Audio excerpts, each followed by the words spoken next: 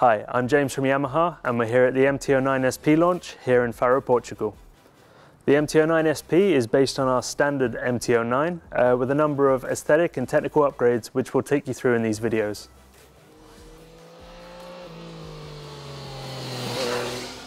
The engine is our familiar cross-plane triple 850cc and putting out 115 horsepower, 87 Newton meters of torque.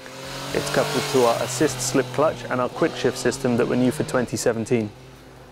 On the bike you can also change the riding modes via the button on the right hand switchgear, 3 different D modes for any riding conditions, and it's also coupled to our 2-stage traction control system which can also be completely turned off. The biggest technical change for the SP is the new suspension, fully adjustable both at the front and the rear of the bike. We'll go into more detail in later videos, but at the rear we have the O-leans fully adjustable for rebound damping control, compression control and spring preload. And at the front of the bike it's a Kiaba fork.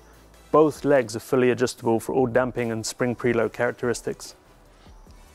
Complementing the technical upgrades of the bike are the aesthetic upgrades.